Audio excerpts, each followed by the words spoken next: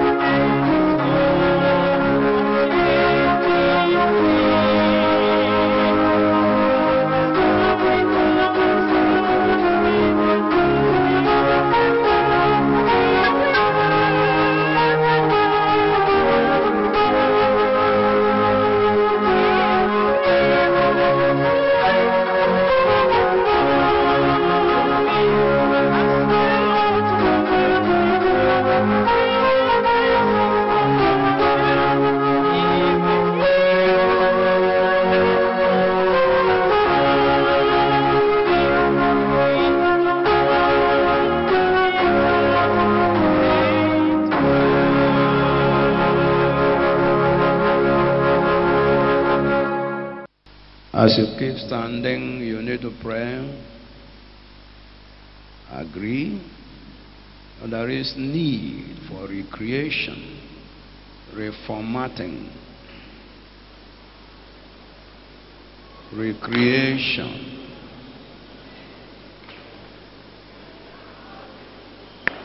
There is need for recreation of our hearts. Bless your name. Thank you, Lord.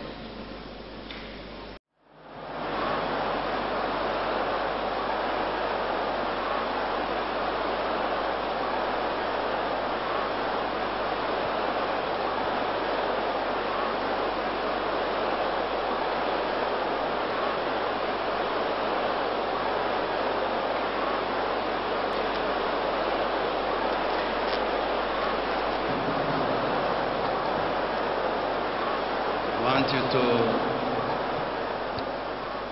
turn your mind and possibly your face and pray for somebody by you, and pray for yourself. Pray for the person.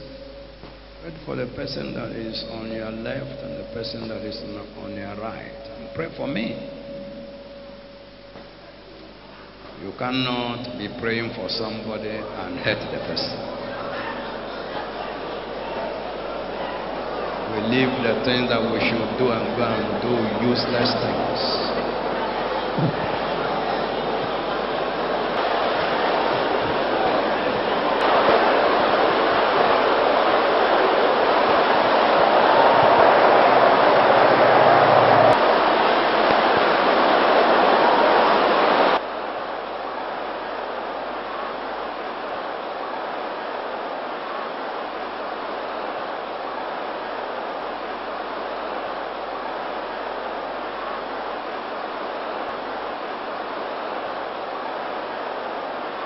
Let's round off our prayers.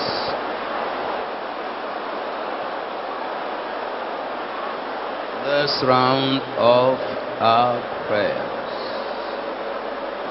Hallelujah. I want you to pray. Listen.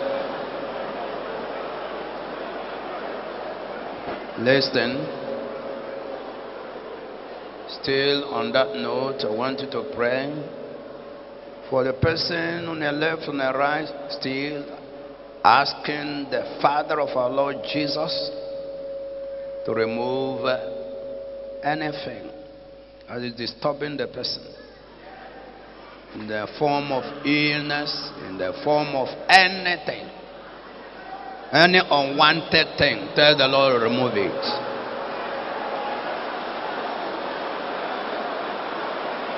In the life of the person, in the family life, the wife of the person, in the children of the person.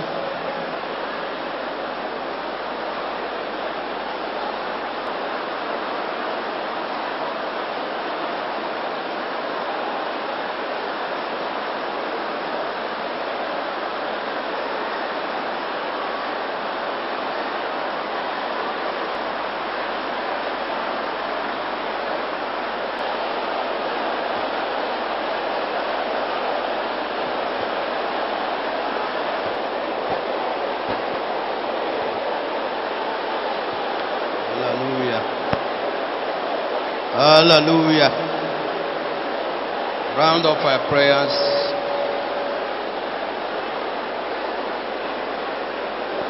Round off your prayers.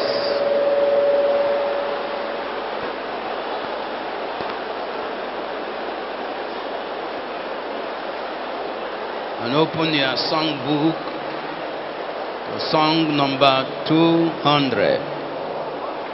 Song number 200. Song number 200.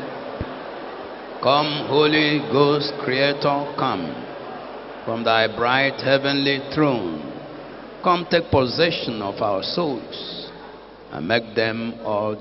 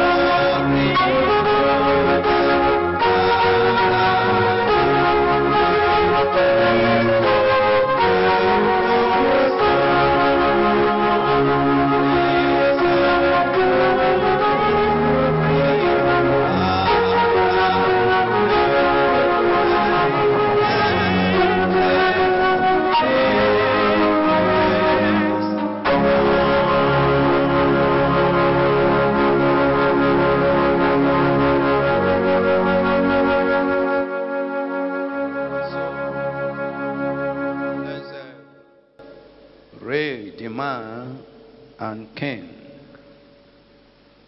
lover of our souls, Bishop and Shepherd of our souls, the Father of our Lord Jesus Christ, and our Father.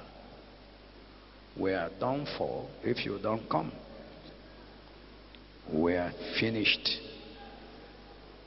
unless you stay by us. That is the truth, Lord. If any man can do without thee, I can't. Lord, if any man can live without thee, I, Aloysius, can't.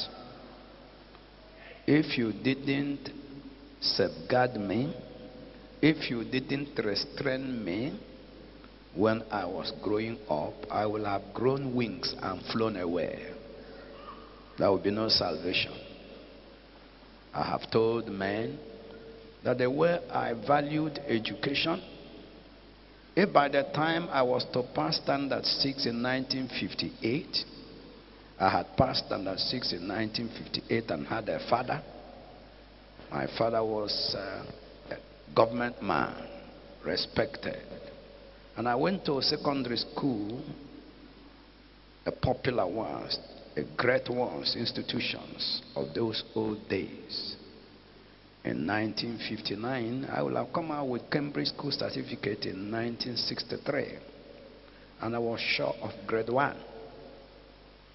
And if I went to university, then the following year, by now, I would be a professor above professors. And I may be, not even in this country, I may have grown wings and said that there is no God. When you made me to lose my father, and I shouldn't know him, I thank you for everything. For if not that, I will have grown wings and flown away. You restrained me and eventually saved me, preserved me during the war, many opportunities to die. And even after the war, and then saved me to serve you. To thee be the glory. What else am I talking about? Talking anything else is stupidity. Thank you, great Father. And I know that there are people here that have some kind of testimony similar to mine. God restrained them and later on saved them, and then preserved them and then saved them. My Father, my God. So to thee be the glory. Great things you have done. What shall man do? Shall we kill a cow? It's no more necessary. Shall we burn the fat of sheep? It's no more necessary. Thou hast smelled even the sweet aroma, soothing aroma, in the day that Christ died on the cross. And that ends it.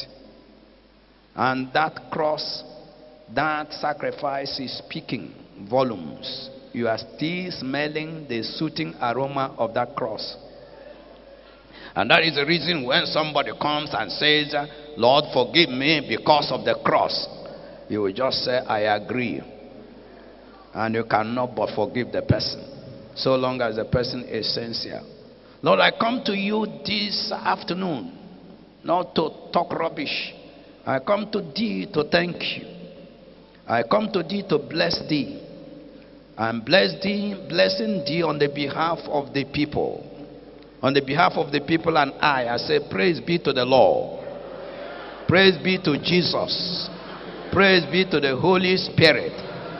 Blessed Trinity, one God. Praise be to thee that we know the Lord. There are people that do not know him.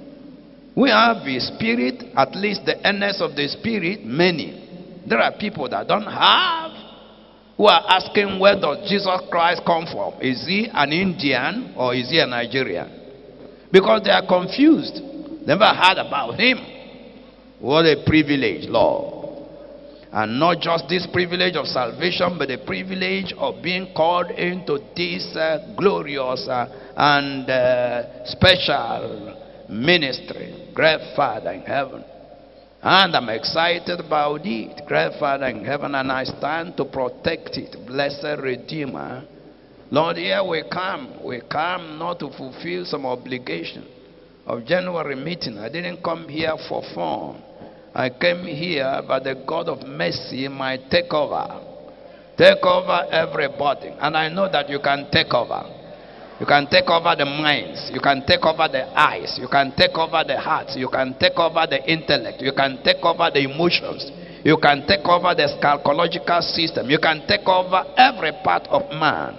Even the physiological system of man. Take over. Take over, Lord. And do every person good. Come, Holy Ghost, Creator, come. Lord in glory, we praise you. Lord, I invite you, I welcome you. If anybody thinks that he can do without the Holy Ghost, the person is foolish, does not know anything. Jesus couldn't do without the Holy Ghost. He came from heaven, but we came from our mother's wombs. Our mothers met our fathers, and then we were born. Jesus' father did not meet Jesus' mother. And the word of God personified, living side by side, the Spirit of God, living side by side as a spirit being. And then the word was made flesh, incarnate word. And he entered as fetus into the womb of a person. And when the time came, he needed to be baptized with the Holy Spirit. Lord, if he needed it, we much more. It was written concerning him that he had the spirit of wisdom, the spirit of understanding, the spirit of knowledge, the spirit of the fear of the Lord. Precious Master, who can do without the Spirit? Lord, these people are not responding. I don't know whether they can do without the Spirit. Precious Father, welcome, Holy Spirit. Lord, if anybody is saying, I can't do without thee, Lord, meet the person. Meet the person. If any man, any woman, any young person, any old person is saying, Lord, I can't do without you, Lord, meet the person. And you will hear my recommendation. Thank you very much. I have the privilege of making recommendation. And then the recommendation is honored. You honor them that honor you. Thank you because you are mighty. Thank you because you are gracious. Thank you because you are alive. Thank you because you are coming again. Thank you because the world belongs to you. Thank you because the earth is the Lord's and the fullness thereof. Thank you because Jesus is coming. Thank you because the heavens are coming. Thank you because the heaven will merge with the earth. After he has ruled for 1,000 years, everything is metamorphosing. Everything is metamorphosing.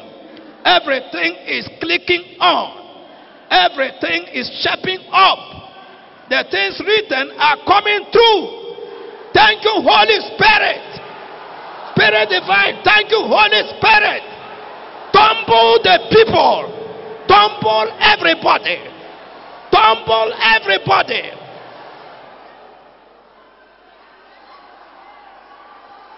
Tumble. Lord, tumble. Tumble everybody. Tumble me. Remove nonsense. Remove our minds. Conquer us. Conquer us. Conquer us. Conquer us. Let me hear you saying, I need to be conquered.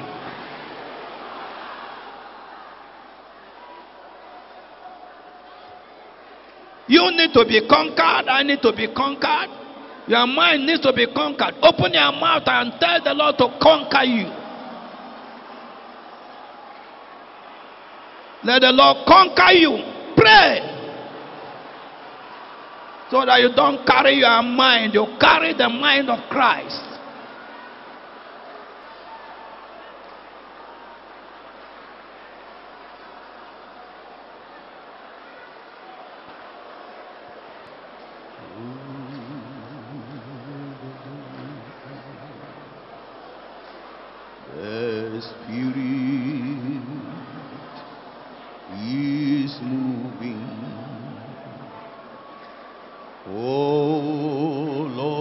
this place, as the prophet said it should be.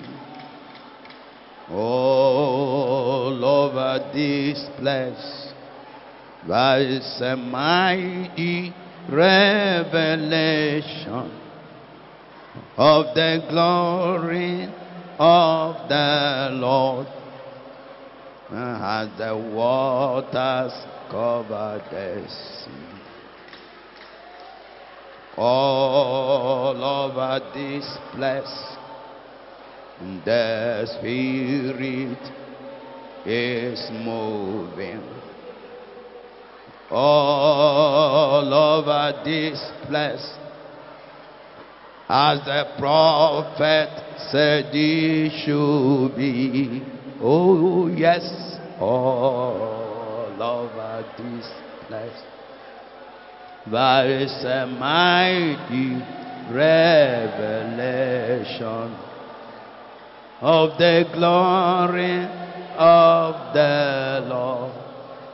Oh yes, as the waters cover the sea.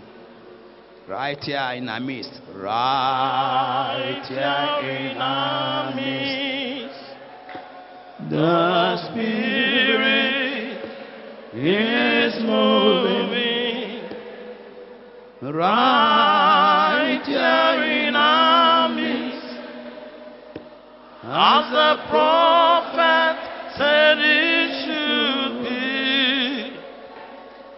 Right here in our midst, there is a mighty revelation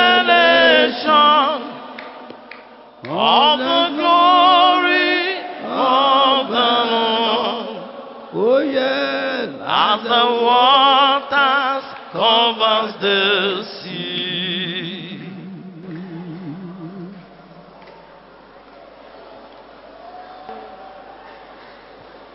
Lord, I bless your name, because I know you have answered.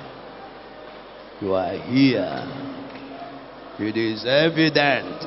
Why will the Lord not be here? Is the Lord not needed? Are we not in need? Lord, are we not in need? Are we not in need?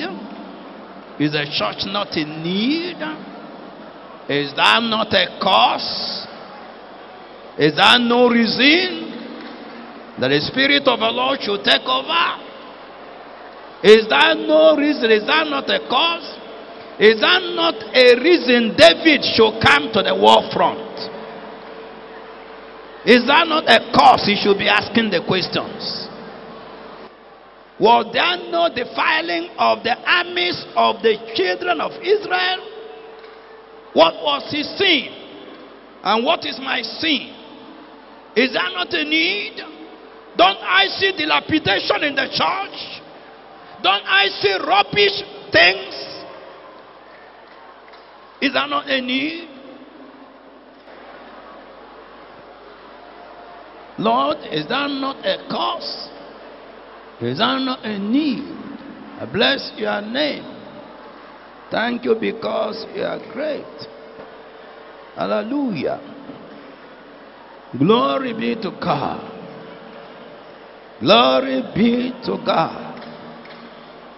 Glory be to God. Hallelujah. Glory be to God. In Jesus' name we pray. In Jesus' name we pray. Let me tell you this before you pray again, and I talk on, come Holy Spirit, take note wherever you are. Long ago, long ago, when revival sprouted out, and we used to go for revival hour, and then the Holy Spirit would be moving, and the congregation would be on fire. And the man of God will be dishing out words. Words that were clear. They came from the Holy Spirit. I saw individuals that were unconcerned. And they were even leaders. I didn't bother myself. Everybody will give account of his own life to God. And some of the people are falling away, those people. And I'm not surprised. Don't let anybody make you to be like him unless the person is better. If you see somebody that is better, endeavor to be like the person.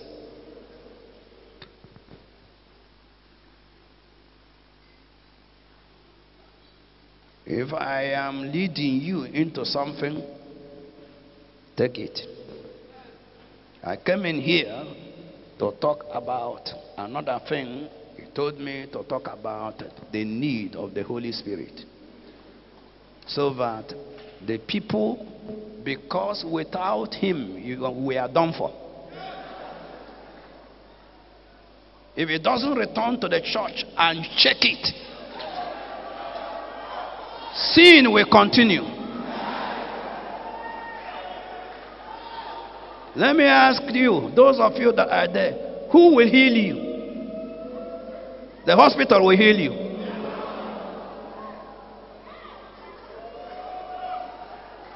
Who will open your eyes? Who opened the eyes of Isaiah?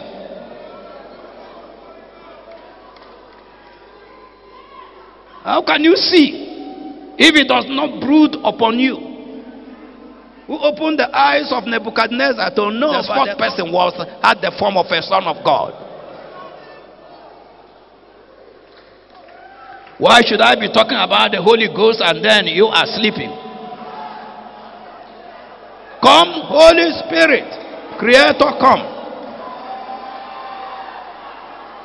You should desire him,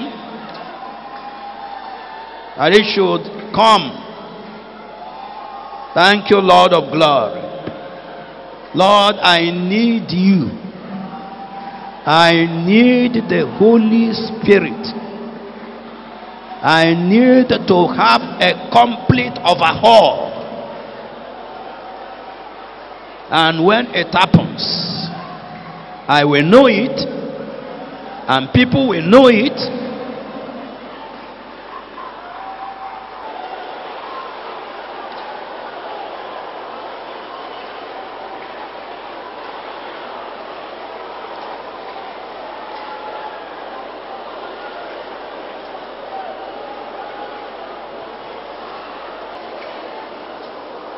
Hallelujah. Let's round off our prayers. In Jesus' name, we have prayer. In Jesus' name, we have prayer. Amen. Now sit down. Come, Holy Spirit.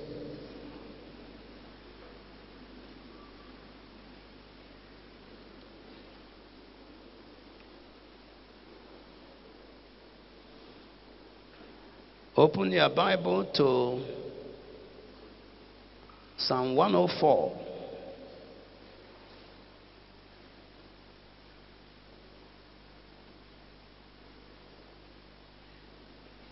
Psalm 104 is talking about the handiwork of God in creation.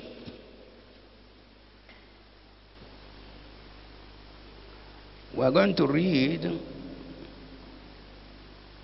from verse 1 to verse 30. Psalm 104. Bless the Lord, O my soul. O Lord my God, thou art very great. Thou art clothed with honor and majesty. Who coverest thyself with light as with a garment. Who stretched out the heavens like a curtain. Who laid the beams of his chambers in the waters. Who maketh the clouds his chariot, who walketh upon the wings of the wind, maketh his angels spirits, his ministers a flaming fire, who laid the foundations of the earth, that it should not be removed forever. Thou coverest it with the deep as with a garment. The waters stood above the mountains.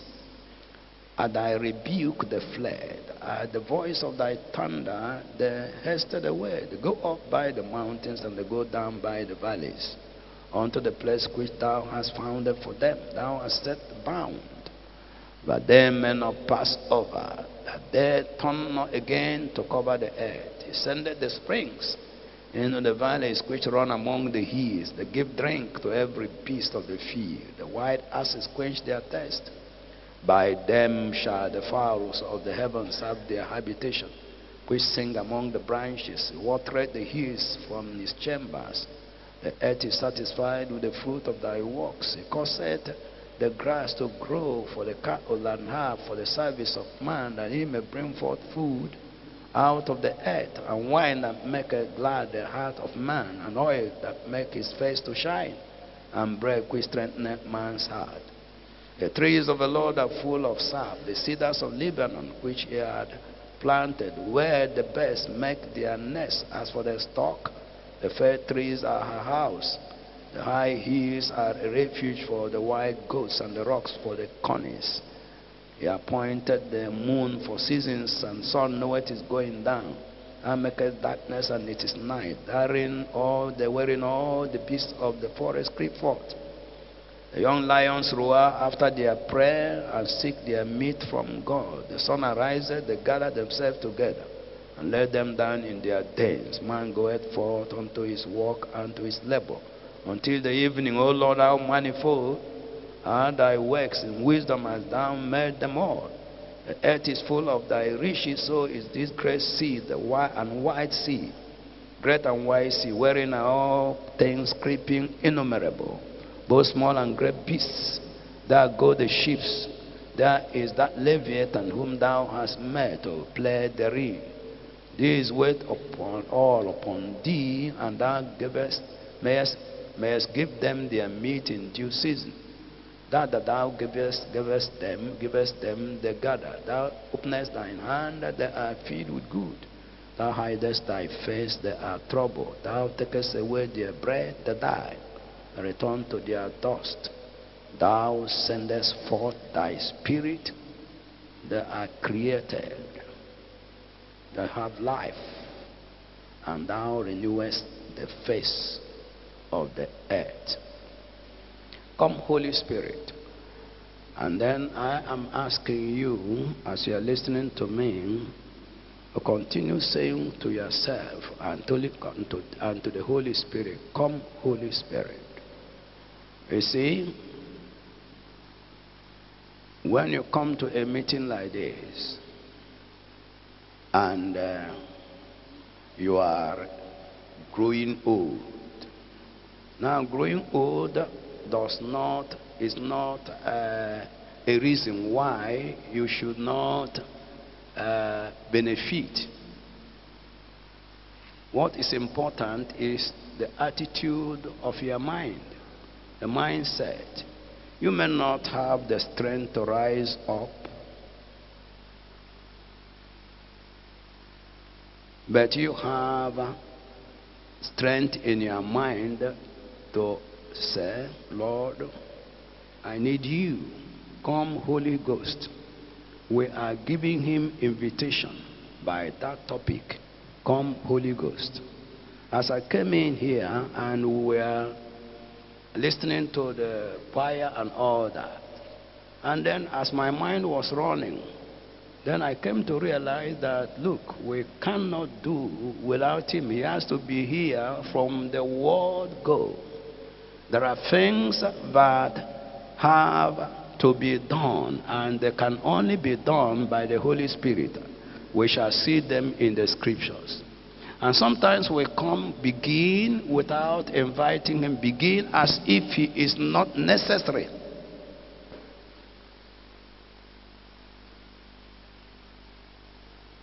If you push somebody away from around you, you are saying that person is not necessary. I can do without you. But look, we can't do without him. Then I'm asking, who is the Holy Spirit? Who is he? That's the first point we're looking at. Who is the Holy Spirit? The second point question is, what is his work? When you know who he is and then you know what his work is, you will now know whether you need his work in your life. I need his work badly, particularly given the times that we're in. The present world needs Christ. The present world needs what? Christ. Small Christs. The present church needs small Christs. Otherwise, it will not work. It is because the present church has no Christs. That is the reason there is commotion.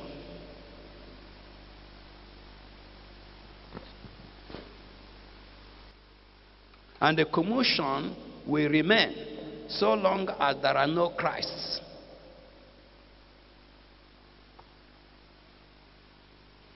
Come, Holy Spirit. And I'm saying, who is the Holy Spirit? Is he? You may have heard this thing before. Is the Holy Spirit electric power, electric current? No. Electric current can power many things. Can power a motor, can power an engine. Give us this light. But it doesn't have sense. It's not a human being, it's not a spirit being. It doesn't have sense.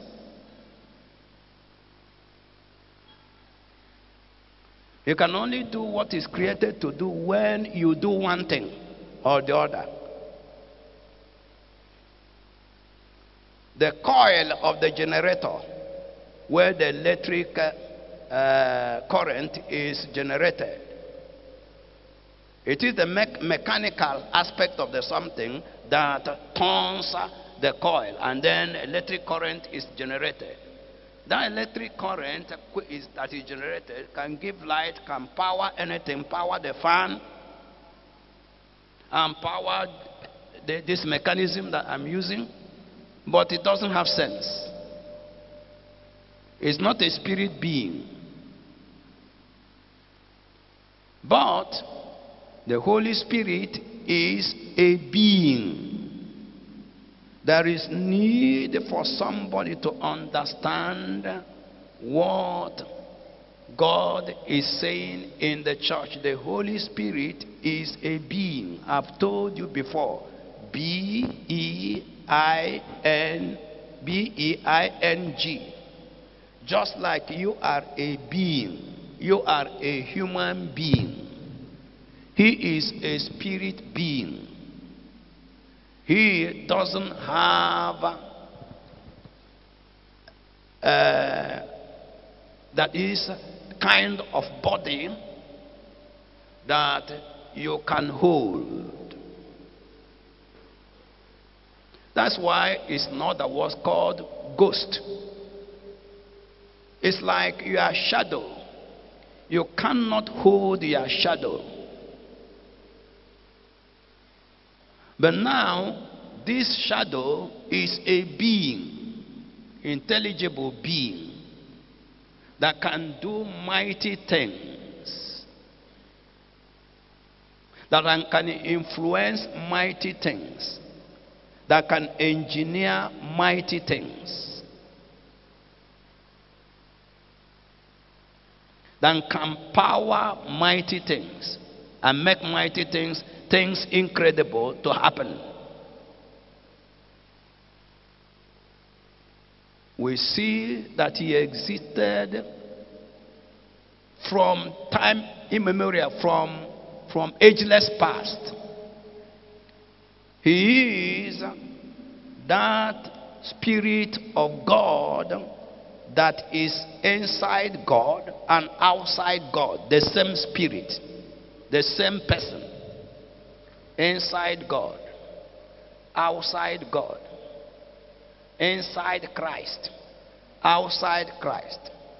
Inside the heavenly beings. Inside the children of men that have him. And outside too. That spirit that is in you, the earnest of the spirit, or a larger portion of him that was given to you at the time of baptism with the Holy Spirit, is the same spirit that is inside Christ. And the same spirit that is inside God. And that same spirit is outside the whole world and roving like the dove. In Genesis chapter 1, take this truth. In the beginning, verse 1, God created the heavens and the earth. That is the summary. That's a summary. In the beginning of everything, not in the beginning of God. God does not have beginning. God created the heavens and the earth. And then you know that some time ago we talked about the heaven. 3 kinds of heaven. The first heaven, atmospheric heaven, the second heaven, and then the third heaven. And then he said the earth was formless, without form and void. And darkness was upon the face of the deep. And the Spirit of God moved over upon the face of the waters. That is hovered. What was he hovering for? What was he hovering for? Hovering, waiting for the word. The word to come out. What God wanted done to come out. And then when the Lord said, let there be light. Now that word and spirit brought the light out. Now listen to me. If you want to be a Christian, you want to reach heaven, want to make the rapture, if you read anything, you stumble into anything that is telling you contrary to this, that looks more reasonable, that looks more logical, that looks more scientific, but is now questioning this thing, is now putting doubt on this thing. Throw that knowledge away.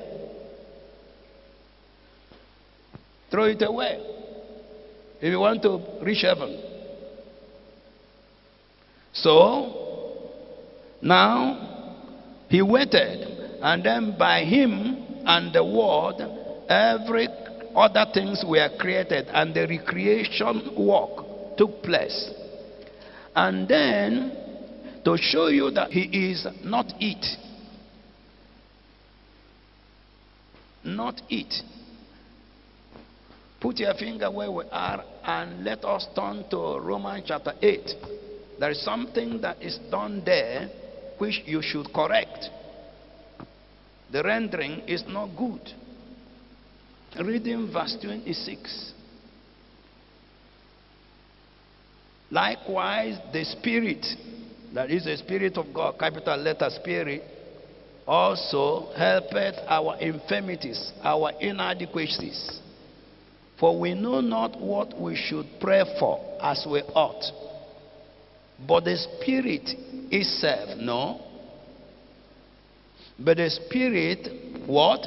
Himself maketh intercession for us with groanings which cannot be uttered. Let me branch and tell you something, even though I'm going to come to it. Listen to me. You can pray your prayer.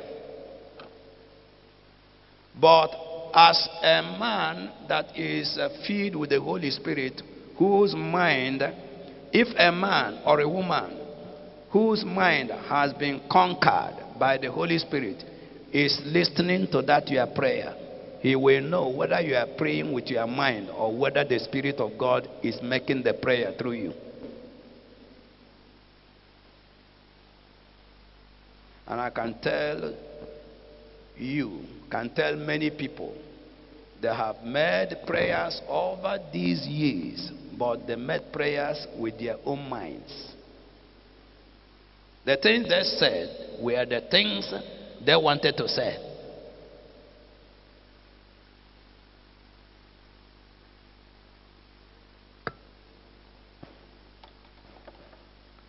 Now return to Genesis chapter 1. Still talking on who is he, the third person in the blessed Trinity, in the Godhead. Now verse 26, and God said, let us make man in our image, after our likeness, and let the man and the woman, that's why he said let them, because he knew that he was going to make a woman, have dominion over the fish of the sea, and over the fowl of the air, and over the cattle, and over all the earth, and over every creeping thing that creepeth upon the earth. In chapter 2, reading verse 18, and the Lord God said, it is not good that the man should be alone. I will make him an helpmate. Now, in chapter 3, verse 22, Genesis 3:22, and the Lord God said, behold, the man is become as one of us. Please, if you want to be a Christian, please believe the record of the Bible, full stop. Even if your mind has been trained and you have some science, you have some technology, you have some whatever, believe the record of the Bible, because if you don't believe the record of the Bible, you will lose your mind. You will have conflict. Drive away anything that wants to conflict with this. Let us make man in our image. Us means he recognizes that he, the Father, the Spirit that is inside him, that is intangible, that cannot be heard, like you can hold this table, like you can hold this concrete column, that you can hold this fan, that you can hold the brother or the sister by you. That Spirit that is inside him and outside him. And then Jesus Christ was tangible. His word that was inside him was intangible. You can't hold my word. You can't get hold of it and feel it. But that word came out and became a being by his side from endless ages. Let us, me, my spirit, my word, make man in our image. Third person in the Trinity. And when the Lord Jesus Christ was departing, and now gave some ordinances, when he was leaving his disciples with some ordinance, with some commission, he said something. And let's read. In Matthew chapter 28, we are reading from verse 18. And Jesus came and spake unto them, saying, all power is given unto me in heaven and in earth. Go ye there, therefore, and teach all nations, baptizing them in the name of the Father, the name of the Father, and of the Son, and of the Holy Ghost, the three-in-one God, who made the heavens and the earth. In the name of the three-in-one God. Three persons in one God.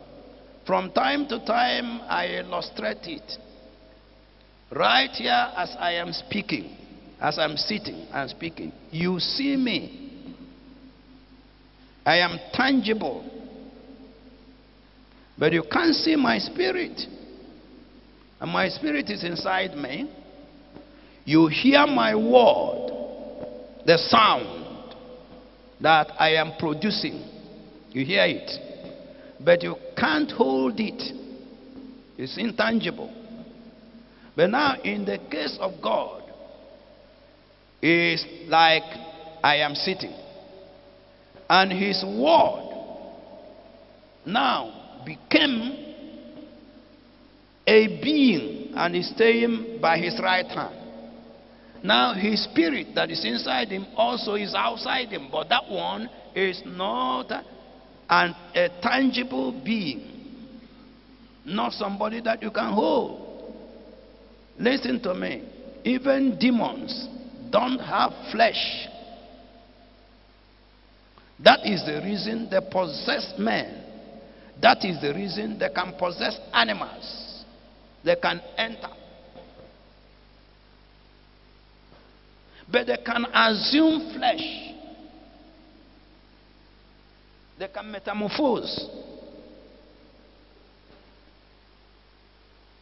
But there are beings, intelligible beings.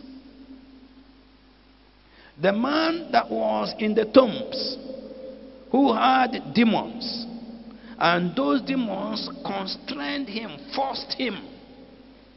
His mind was overpowered.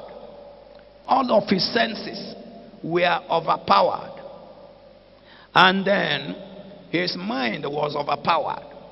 And the spirit will move him, move his mind. And he will take a stone, a sharp stone, and be cutting himself. The thing would be paining him, but he wouldn't stop cutting.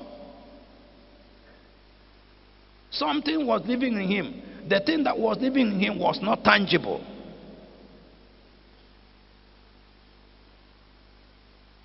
That is about the Holy Spirit.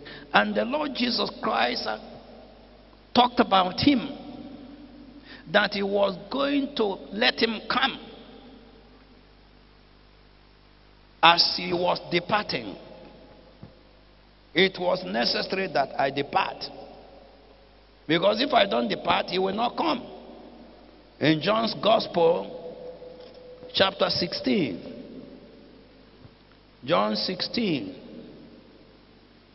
from verse 5. But now I go my way to him that sent me, and none of you asketh me, whither goest thou? Verse 7. Nevertheless, I tell you the truth, it is expedient, necessary.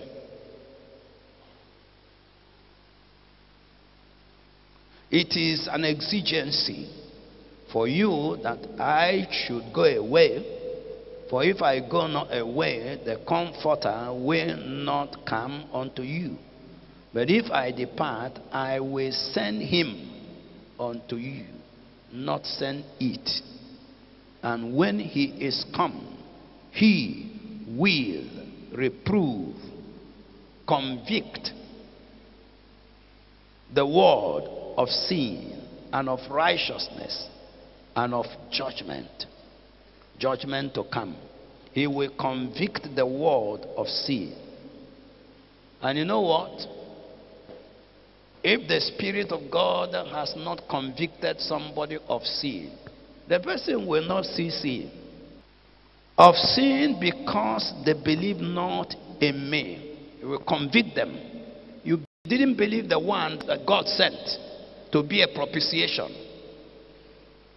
And as he is being preached, now the Spirit will convict people for not believing, and they will not believe. Convict them of sin. So, but the point we are making there is that the Lord Jesus Christ recognized that there is the third person in the Holy Spirit. And in Luke chapter 24, we read this account. Luke chapter 24, reading from verse 44. And he said unto them, these are the words which I spake unto you while I was yet with you, that all things must be fulfilled which were written in the law of Moses and in the prophets and in the Psalms concerning me. Then opened he their understanding. Oh, praise God. These watchman people must know that when the Lord is, listen to me and look up. When the Lord has come to deal with us, you have to really appreciate it. We began the issue of eyes of understanding being opened, and we have not ended. That is what we are going to continue in when we resume, and then in the Easter meeting. Eyes of understanding being opened. These people that Jesus Christ joined on the journey did not recognize that it was the Lord. But they saw him physically. He didn't recognize. And he was asking them those questions and rebuked them, fools. They only came to recognize when he disappeared. But this is not the issue here. The issue here is that he was wanting to tell them that the Holy Spirit was coming.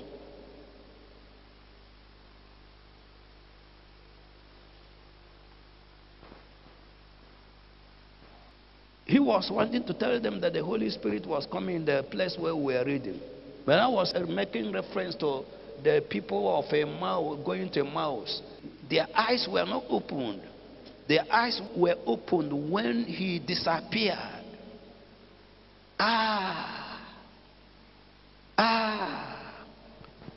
When he was talking, that was a word they were talking. That was a word the words were doing in our hearts. Our hearts were burning. But we didn't recognize it is the Lord. And they ran to tell. We have seen him. My friends, we are in a day in the present world that has what? Has blanket. Dark, thick blanket everywhere. To do what?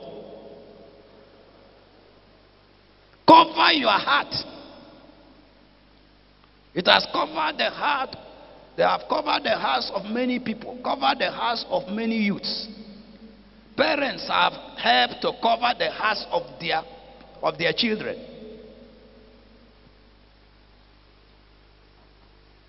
In the name of love, in the name of being passionate about your children. Listen to me. There is something that I have written which I have not told you, but let me branch to tell you. What is it?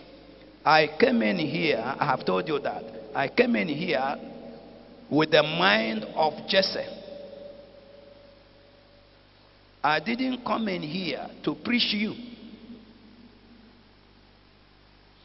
If I have had an encounter with you 3 months ago, 3 years ago, and I am saying these things that I'm saying, I am not saying them because I am addressing you.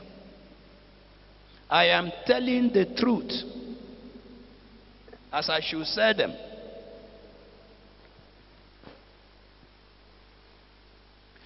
What brought me to that? I said that many people have helped put blanket spiritual blanket over the senses of their children. And you will pay, but I don't want you to pay.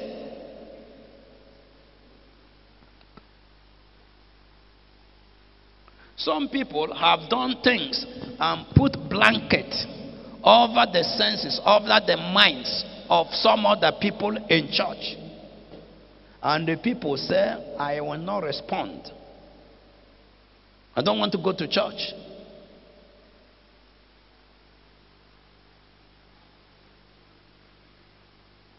What brought me to all that? I want you to begin to appreciate what we began. Having our eyes of understanding enlightened, opened. Because if your eye of understanding is not opened as to the end of man, as to the end of all the rubbish, if you don't have your eyes of understanding opened as to the uselessness of man, as to the vanity, if your eyes of understanding are not opened, you will pursue vanity. Can't you see how people that are in government are pursuing vanity and pursuing money and pursuing this? Can't you see how people that are in music, entertainment industry, and all the people in the world, can't you see how women and men are pursuing vanity? Their eyes are darkened. Your eyes cannot be opened and you pursue the way they are pursuing. It's not possible. It's not possible.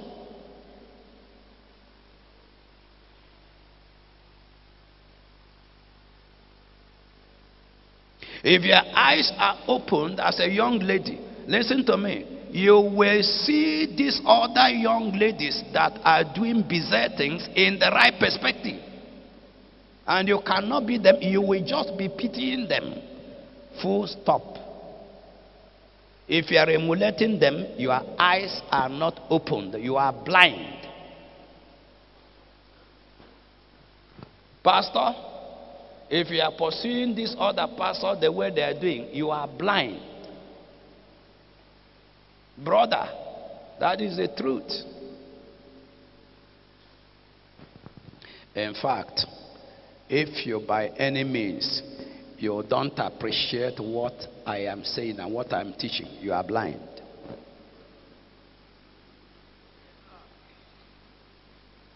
If you can't see what I am saying, you are blind. Now, I just touched that. Now, but what we're trying to prove, Holy Spirit, third person in the Blessed Trinity, and the Lord Jesus Christ said that he was coming. The people should go and wait for him. And in verse 48, that is in Luke chapter 24, verse 48, and ye are witnesses of these things, and behold, I send the promise of my Father upon you, but tarry, wait ye in the city of Jerusalem until ye be endued with power from on high. When that person, that personality comes, you will have a power from on high. You will have spiritual energy. You will have insight. You will have boldness. You will have love. You will have understanding. You will have fearlessness. That's how you can simplify power from on high. That's the detail. You will have wisdom. You will have boldness. You will have insight. You will have understanding. You will have fearlessness.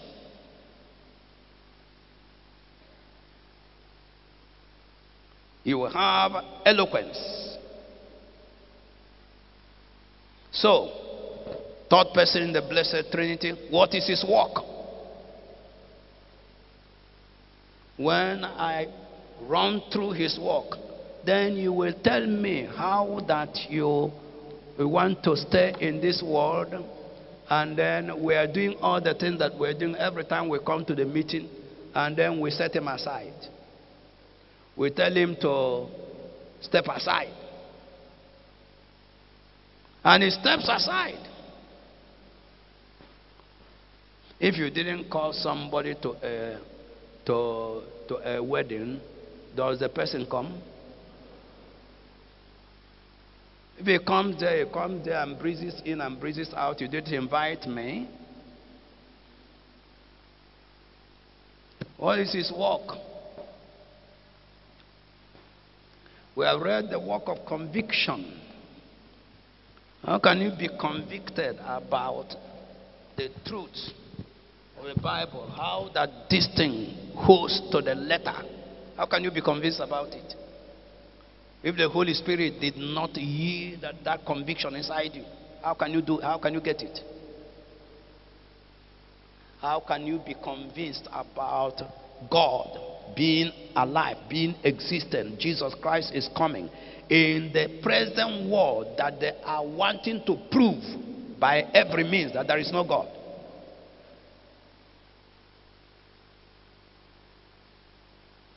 How can you be convinced and you stick out your neck and say there is God?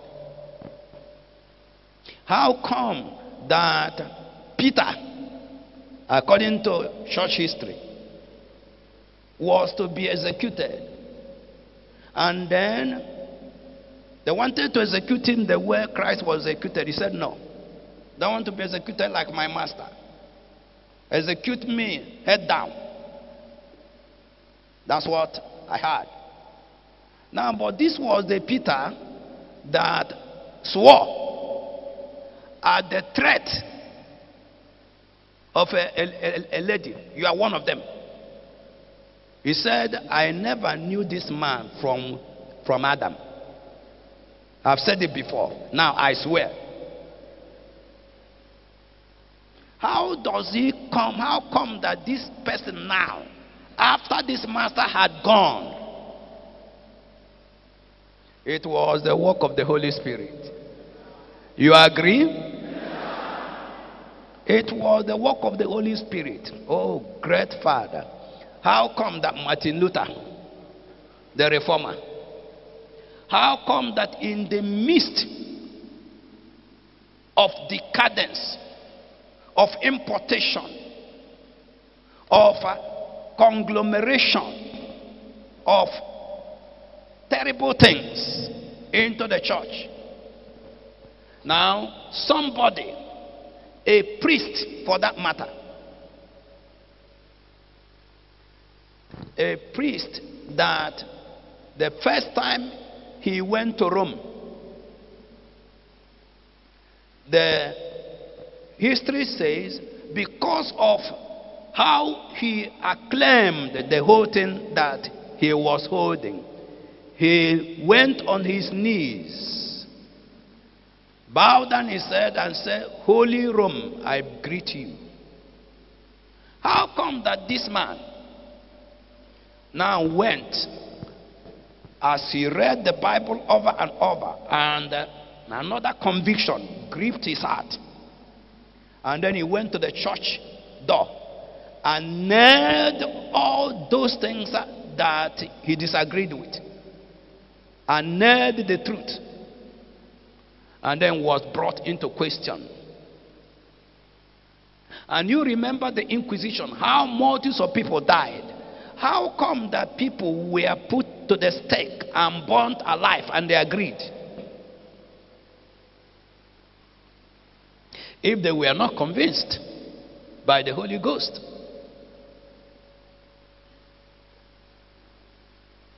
Roasted alive, and they refused to recant. And Martin Luther came face to face with the hierarchy, and they gave him chance to recant and leave. You know what he said? I cannot recant. My mind has been taken captive by the word of God.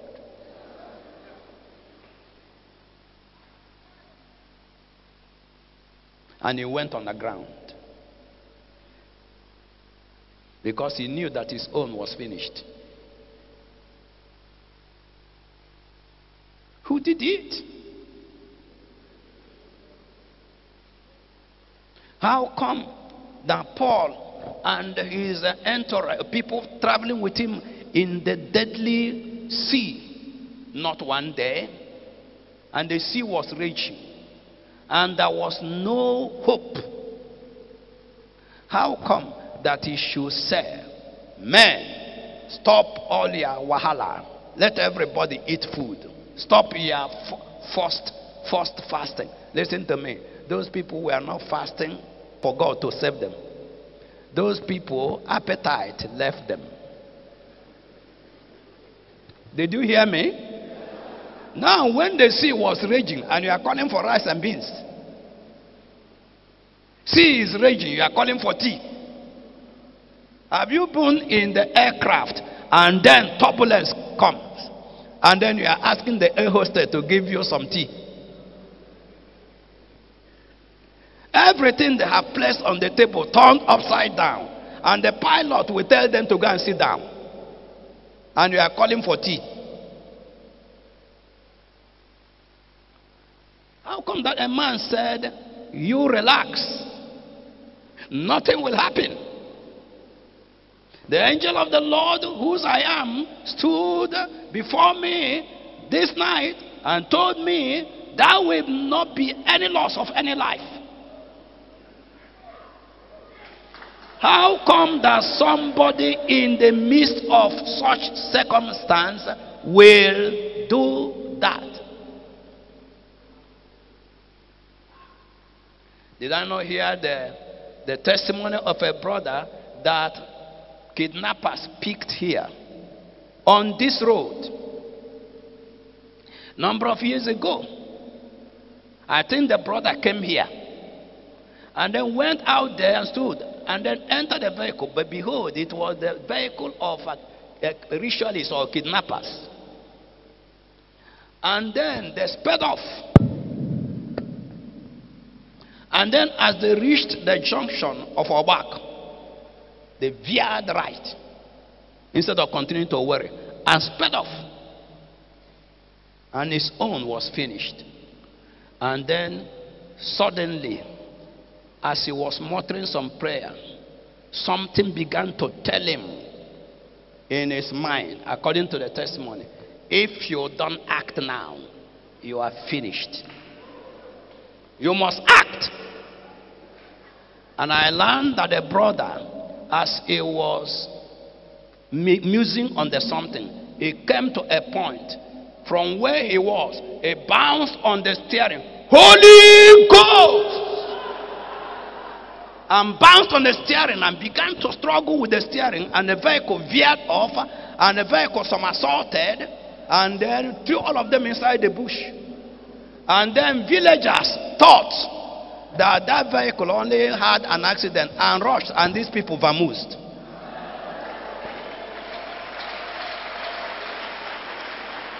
That's how he was saved. Holy Ghost was saying, do something.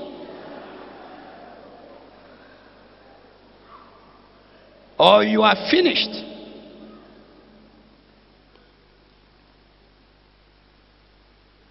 Spirit of conviction. Spirit of opening eyes of understanding.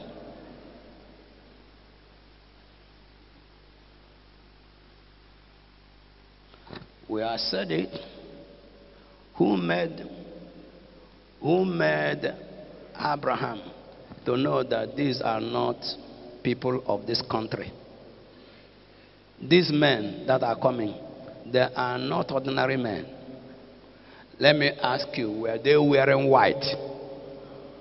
And they had wings that showed that they were angels? I'm asking you. They were dressed in the dressing of the people of the land, the dressing of that time.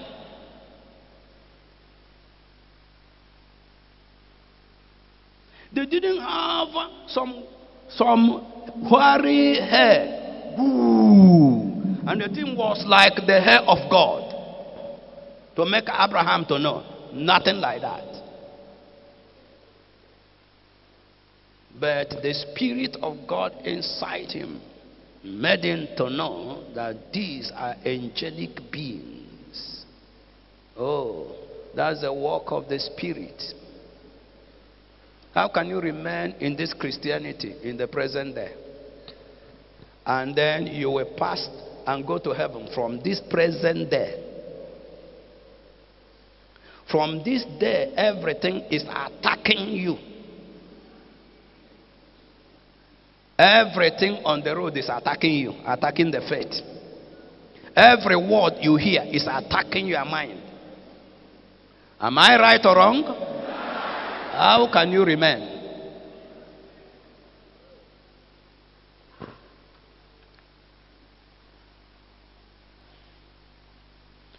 Let's read 1 Samuel chapter 17. Let's go back, so I can round off. Not plenty of talk. 1 Samuel 17.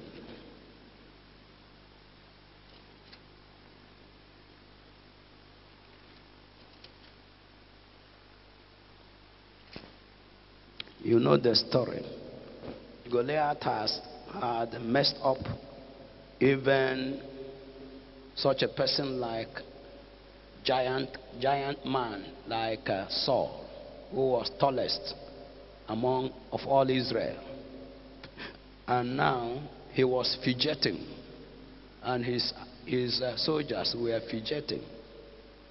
And then this ruddy man, this young boy, came into the place. And verse 26 said, and David spake to the men that stood by him, saying, what shall be done to the man that killed this Philistine? Let me ask you, when David asked that question, whom was he having in his mind? You? Saul? What shall be given to the man? Who was the man David was referring to? Himself. Now, how come that you come, a young person, 17 years, and you see this person that is 13 feet plus? Even 6 feet person, there is nobody 7 feet here. Did you hear what I said? Is anybody listening to me? If you are 7 feet, stand up. If you are up to 7 feet, nobody. You may be 6 feet. You may even be 6 feet 6.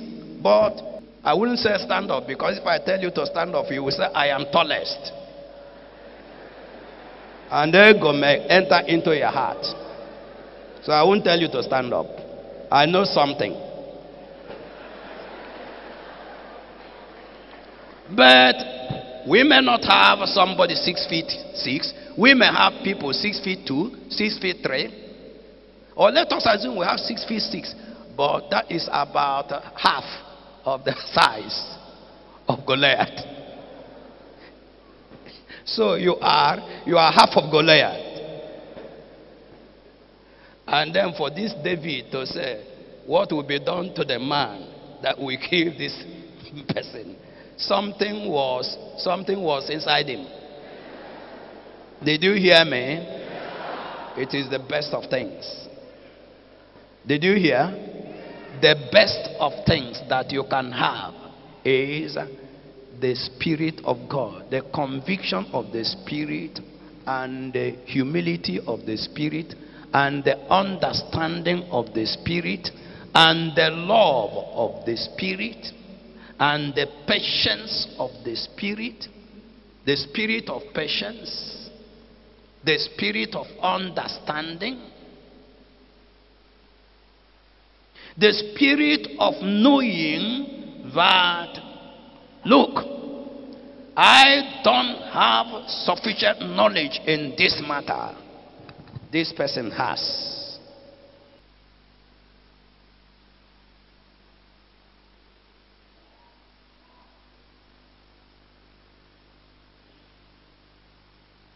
It is the spirit that can make you to have patience. And they told you to wait, and you waited. And you are not in a haste. This my friend that I told you that came in here, he made a comment when I said something. He said, I know you. You are one of those people that take uncommon decisions.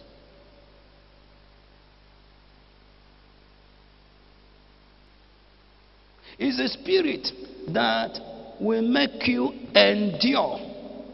Listen to me. It is a spirit that will make you, when you are yielded, when you are conquered, it will make you endure. You will not, there will be no ego. You will not be saying, look at how they treated me.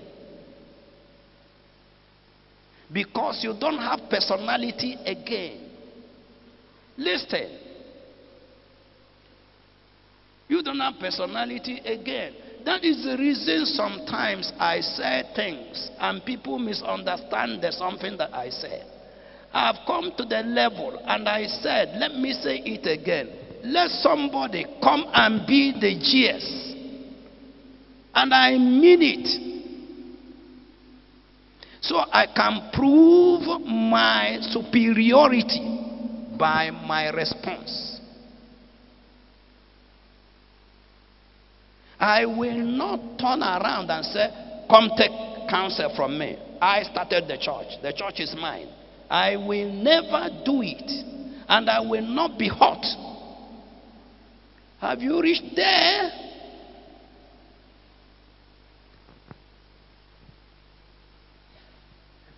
Have you reached? Come and take. I've told the Lord very many times, let it not be by death. Let it not be by sin. Let it not be by being tired and worn out and then throwing in the towel. Let it be as a matter of proof of what I am claiming. When the spirit has not dealt with your mind, you still have ego. You still recognize yourself. So, if I need him more, you need the spirit. Look at this. Luke's Gospel, chapter 23, verse 26. And as they led him away, they laid hold of one Simon, a Cyrenian, coming out of the country, and on him they laid the cross that he might bear it after Jesus. Now, verse 32, and there were also two other malefactors led with him to be put to death. And when they were come to the place which is called Calvary, there they crucified him and the malefactors, one on the right hand and the other on the left. Then said Jesus, Father, forgive them, for they know not what they do. Let me branch and try to make you a little, what do I say? A little smile. Some time ago, long ago,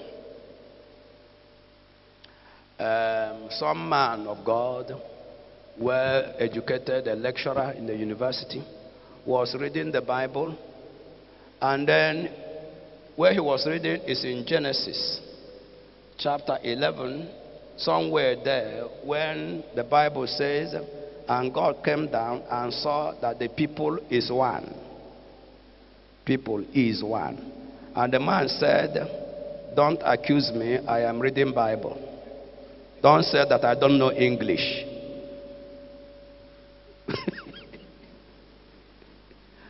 Now, why did I bring that?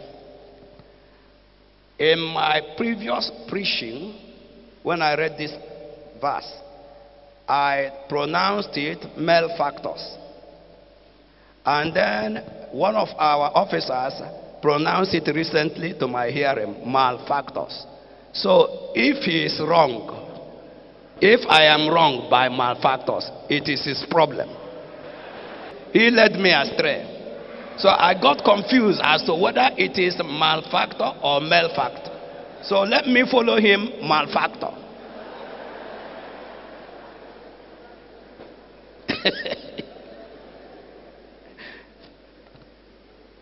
Let's go back. Verse 34. Then said Jesus, Father, forgive them, for they know not what they do. Wow. Wow. Join it with Acts of Apostles. Acts of Apostles, chapter 6 and verse 3. Wherefore, brethren, look you out among you 7 men of honest report, full of the Holy Ghost and wisdom, whom we may appoint over this business. But we will give ourselves continually to prayer and to the ministry of the word. And the saying pleased the whole multitude, and they chose Stephen, a man full of faith and of the Holy Ghost. Now, a man full of faith and the Holy Ghost, what happened in the end of the day? Look at chapter 7 and verse 54. When they heard these things, they were cut to the heart, and then gnashed at him with their teeth. But he, being full of the Holy Ghost, looked up steadfastly into heaven and saw the glory of God. What made him to see the glory of God? I am asking you. And the glory of God that he saw overwhelmed him, and he couldn't but say what he said. Overwhelmed him. He was going home and said, Father, these people are ignorant. They can't see what I see. Forgive their stupidity. Now, because many people don't have the Holy Ghost, they are operating their own minds. That is the reason we are in commotion. Holy Ghost has not conquered your mind, has not refurbished your mind. Listen to me. Listen to me. Listen to me. You can be baptized with the Holy Ghost, and you said there is somebody there that has asthma. The asthma is gone, and the asthma is gone. But that does not make you to have the fruits of the Spirit. What you have, what you manifested, is the gift. But the same person that said this thing can manifest anger that is bizarre. The Corinthian church, Paul said, in the gifts you were lacking nothing, but in the fruits you are confused people. You are not even Christians, you are babes. Something is altogether wrong with you. So, if we must, in the present day, and excuse one another in this present day, this world of the present day that is filled with anarchy, filled with crisis. Listen to me. The things that are happening in the society, there is no friendship in the society. There is no friendship anywhere. If you are on the plane, except you are with your wife and children, the other people that are there, you are on your own, they are on their own. Somebody may open a conversation and that's the end of it.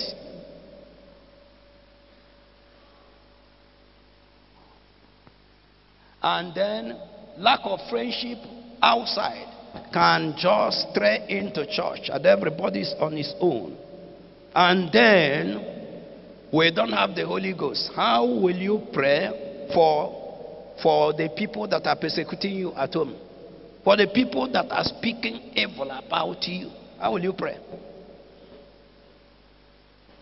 How are you going to pray for people that are speaking evil or people in the church? And how will you avoid hatred in the church?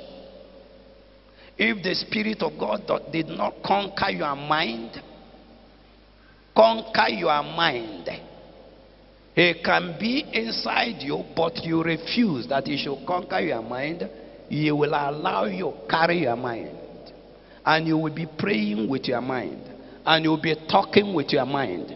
And you'll be responding with your mind. We can all, listen to me, we can all lose gear. We can all lose control. And then we'll begin to operate with our minds.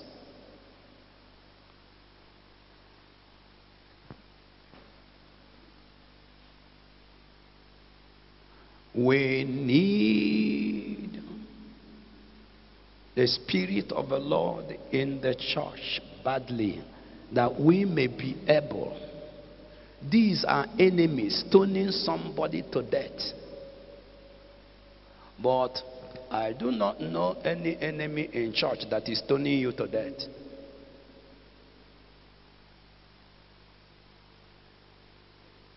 And his eyes opened. And he said, Lord, these people can't see what I am seeing. These people are wretched. Have mercy upon them. And he gave up the ghost. The same thing that the master did. That is a work of the Spirit. A spirit of humility. They deny you of a thing and you don't care. As a pastor, you do your very best, and some people in church go against you and talking, and you don't care. You didn't go fire for fire.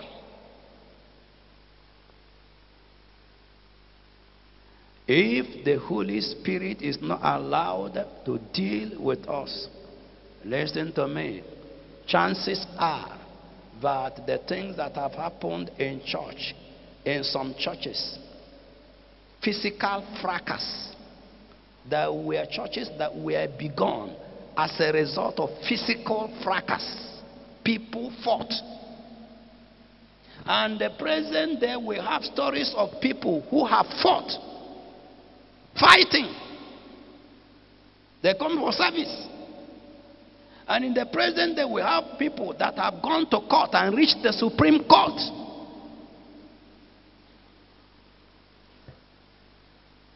But you know, listen to me, there is a lot of court case that is going on in the Watchman.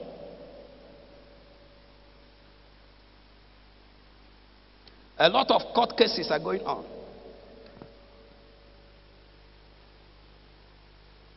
Listen to me. If you take that lady to that other lady, or take this brother to that other brother, one young man was telling me yesterday, that some brethren, some people whom I choose to call the so-called, will come around and will speak against somebody, against this sister, and tell many things against the sister, and tell many things against the brother. And while they are traveling, and then when the chance upon that person was talking against, this person was telling me he will go and greet the person and say, bro, how are you? Fine. Why are you this and that? And this other person will turn around and say, are you a human being? Which means he is saying, how come that after I've said these things, you didn't bother and you went to greet the person? Now listen to me. Many people are transferring hatred from them to other people. You transfer the hatred you are having for your husband. You go and transfer it to the pastor. And pastor that is foolish will buy.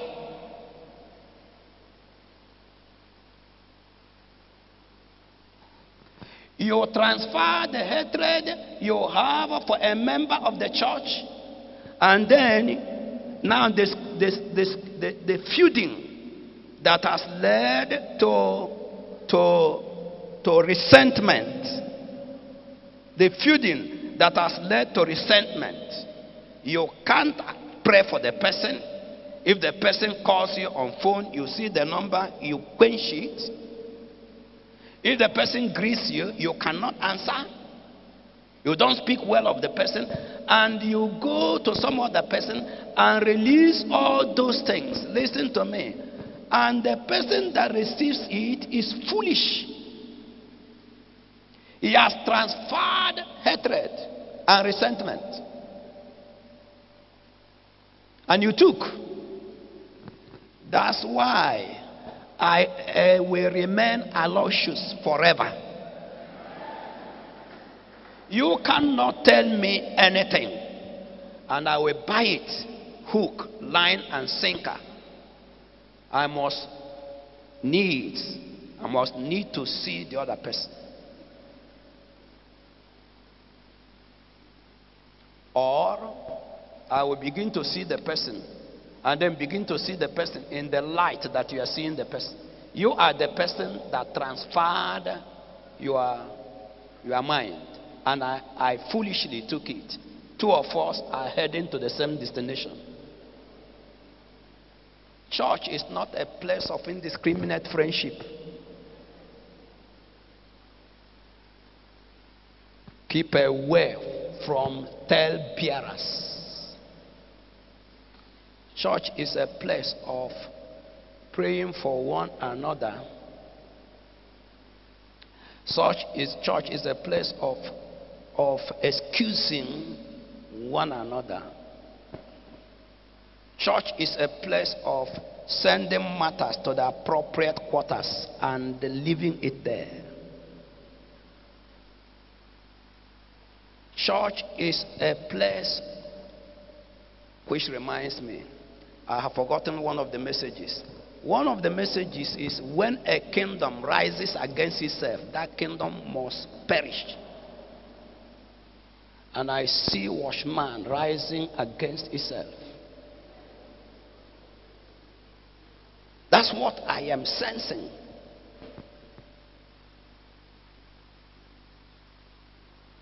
Youth posting things, parents posting things, influencing them, people posting things against the ministry. But may I inform every person that is here, you are pastors, you are the chieftains of the place. May I inform you that nothing will happen to this ministry. This ministry will be fulfilled, with or without anybody. I didn't force ideas into God's mind. Learn your lesson. Get conquered. Get conquered. When you get conquered, your mind will stop operating. I lost my mind into the mind of God in 1976 at Jikapa by the corridor during break time. 1977 or so, or 77. I know the day I said I lose my mind. That is why my thinking is different. And it goes in contrast to other people's thinking.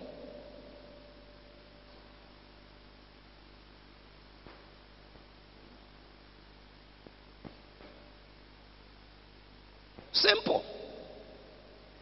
My thinking is different.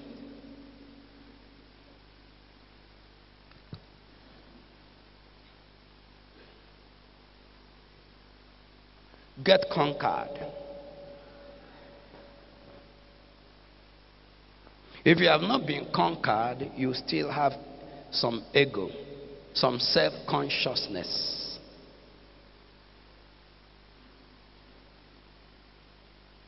But did you see the people who have been walked upon by the Holy Spirit? The spirit of wisdom, the spirit of knowledge. You may have natural endowment that is different from the spirit of wisdom and knowledge. Natural endowment. You may be intelligent naturally. It's not what I'm talking about.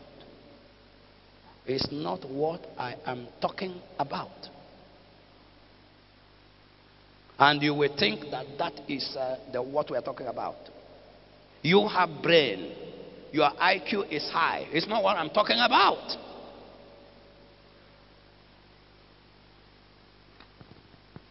I'm talking about the kind of wisdom which Jesus Christ used to floor all his detractors. The thing that will come intuitively. The thing that will come at the point that is required.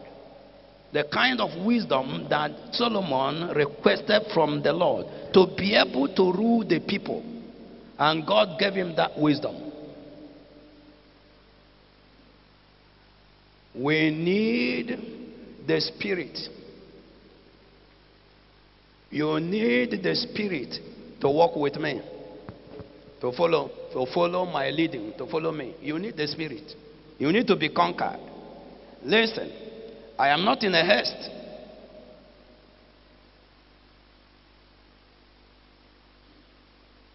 Because I recognize that I am not God. I was telling somebody, I had said it to one of our pastors, and I was saying to him,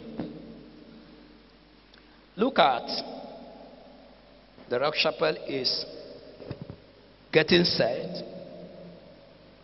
Look at all the equipments that we are gathering for Enugu on the hill.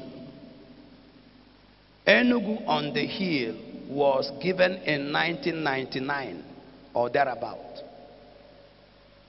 And I was telling him, those people that are quick to think, those people that say, he said it long ago and it didn't hold. What are they going to do now? Then I was saying to him, if we had in 1999 or 2000 now done Enugu on the hill and gone to Enugu, now we will be going with these speakers that cost us 30-something million naira. We will be going with that stage that cost us millions. We will be going with this. When our workforce was not up to 1,000.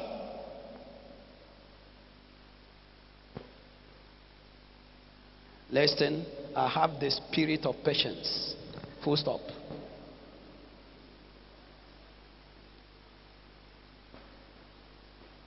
Well,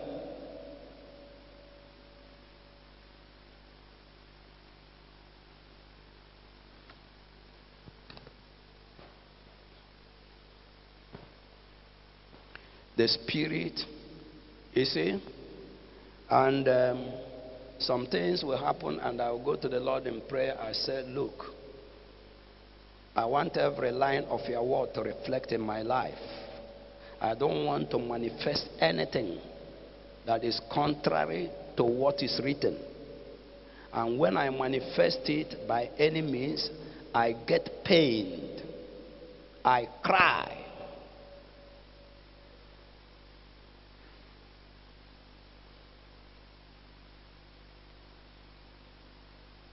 The Spirit gave them patience. The Spirit gave them humility. The Spirit gave them knowledge and understanding and wisdom according to what was prophesied even concerning Jesus in the book of Isaiah. And let's read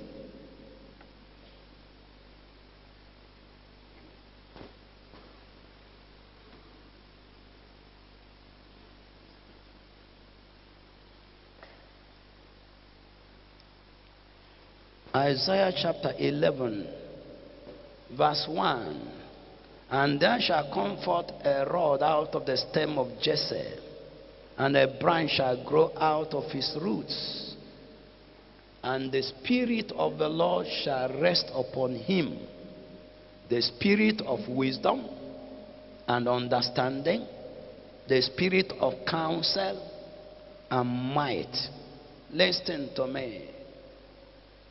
You want to counsel, pastor, you like to sit down and counsel. Let them come so that I can counsel them. Do you have the Spirit that can direct you in counseling and counsel aright? Has your mind been conquered?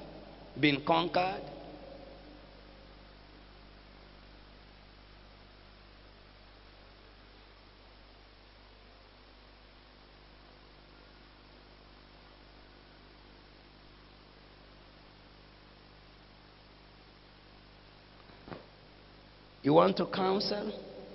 Do you have the Spirit that has overcome your mind? Please. It's not what you can buy from the talk shop there. It is what you can buy from heaven, and you will desire it. You will desire the Spirit to crush your own mind and overtake you.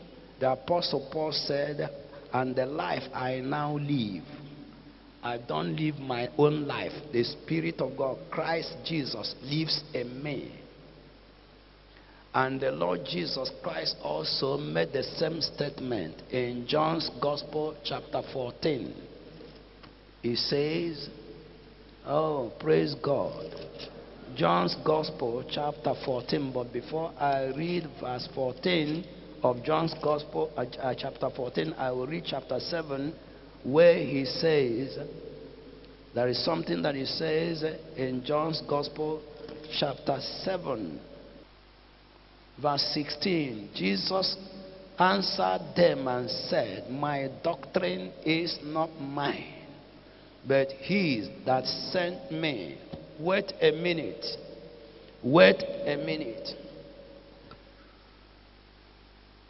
The extent of the doctrine that is the truth of the Word of God, the extent of the truth of the Word of God that is in you is proportional to the extent of the Spirit of God that is in you and what that Spirit has done in your mind. I said that again. The extent of the truth of the Word of God that is in you is proportional, varies directly, is proportional to the extent of the extent that is the volume of the Spirit of God that is in you and what he has done in your mind. Otherwise, you will be carried away with some fanciful things.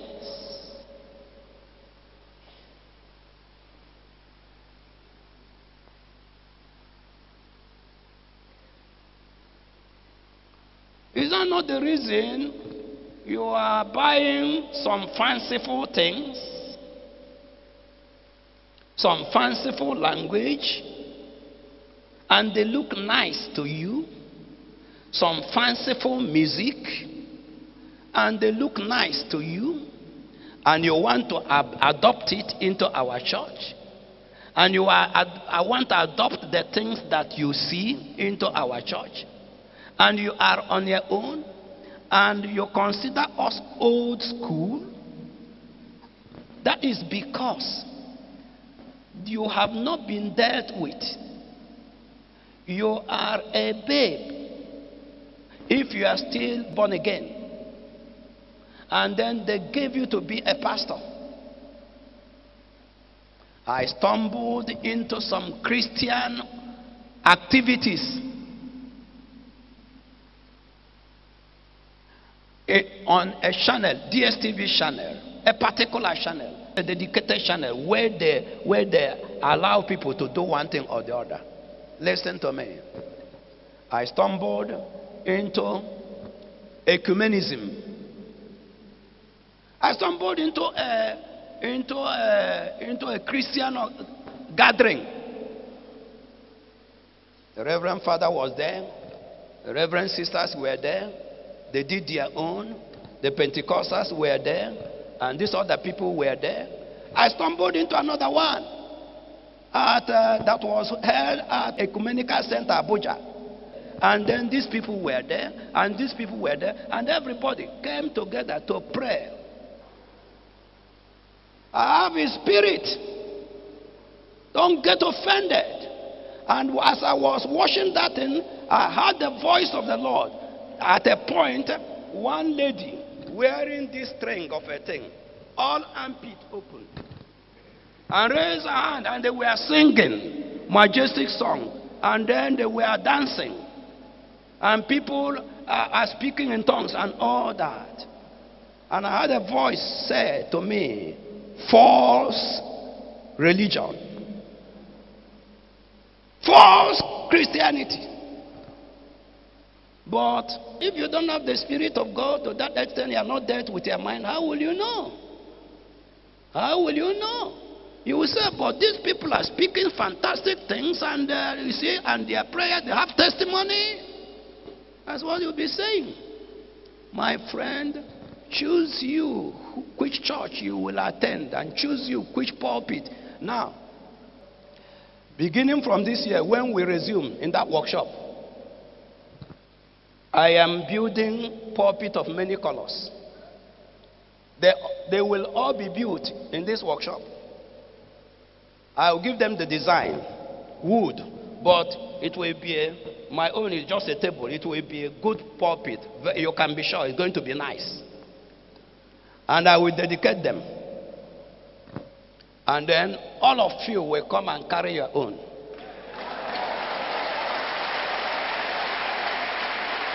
Good.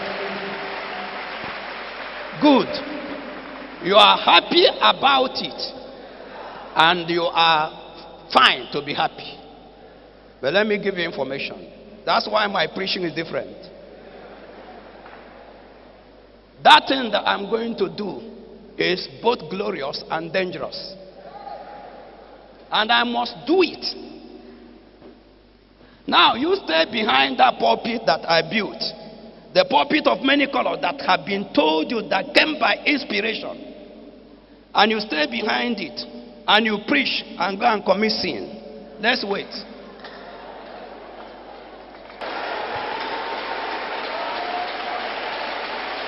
Every pulpit in Watchman, anybody that can transport his own to UK, you have to transport it. If you can't transport it, I will build it in such a way that it is assemblable. That is, we build it in parts and then we assemble it, put it in a package, and you put it in your checking pocket. I mean it. Immediately after this December, I am giving them the design.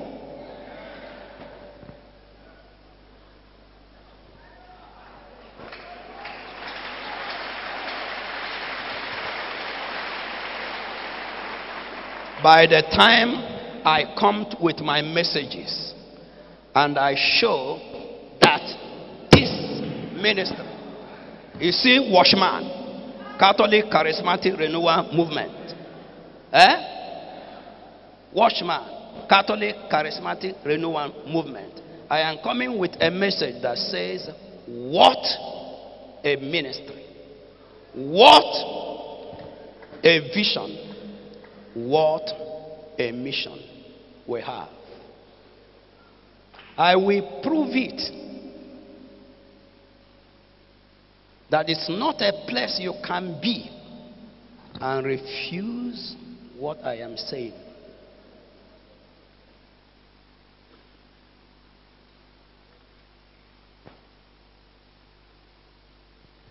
This is another John the Baptist ministry.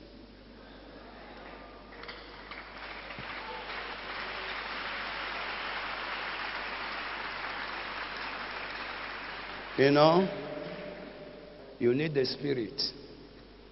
You need the Spirit to open your eyes to show you about Christianity.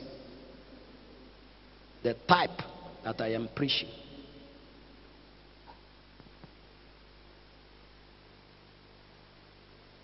The type I am preaching. The life I am preaching. If I were you, somebody cannot come to me. Ah, you're wonderful. Do you know that somebody that left, it was people. Somebody went to him and said, and he told me that, and said, with what you are manifesting, you don't need to be under anybody. And he agreed.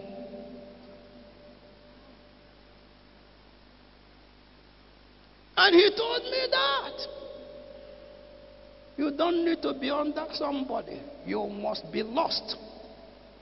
See you now. Don't need to be under somebody. See you. You don't need to be under somebody. Yes. You must be under yourself. And he agreed.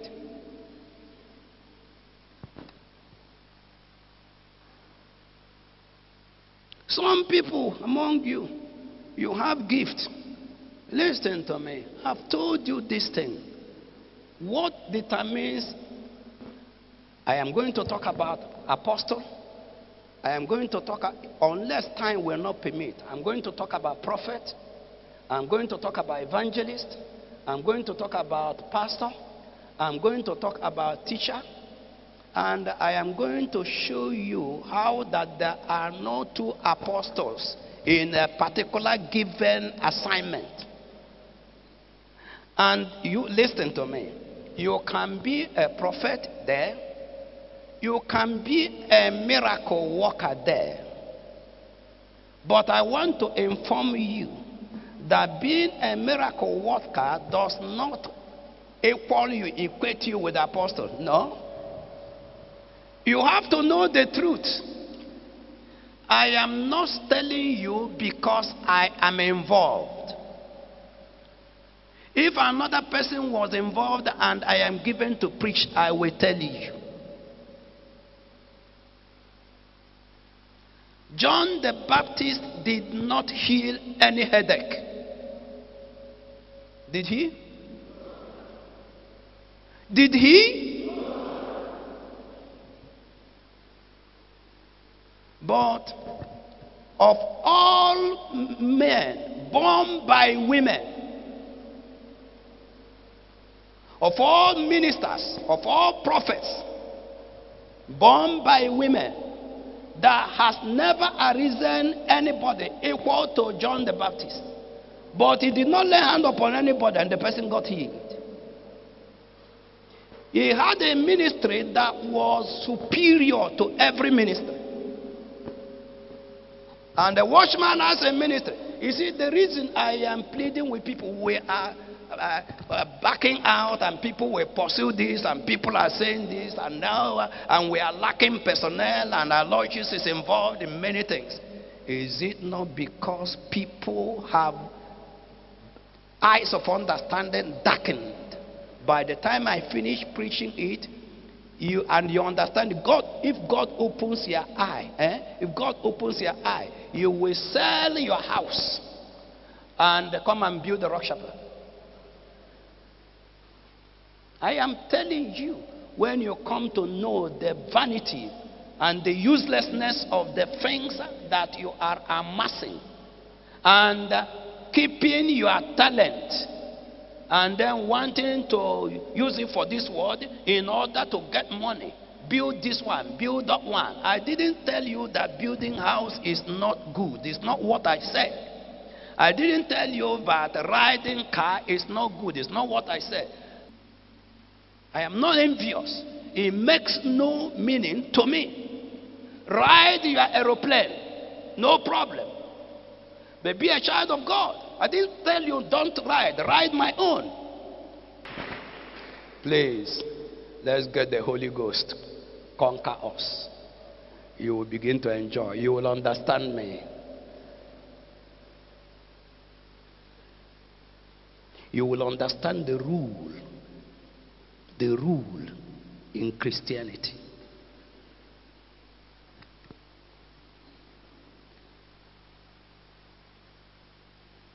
You will know how to move away from people that want to say this, I want to say that, I want to chip this one in. Let me chip this one in. Let me talk to you. Let me tell you about this person. Let me tell you about so pastor.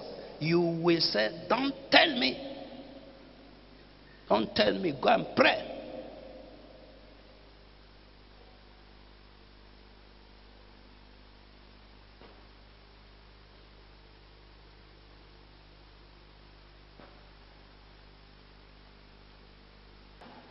Let's rise up.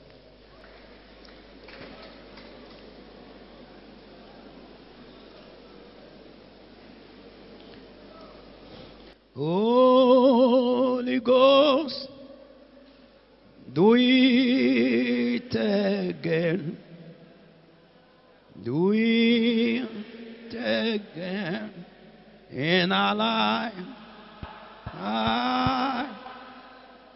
Open my eyes, oh see Jesus, seated upon the throne. Sing it very well.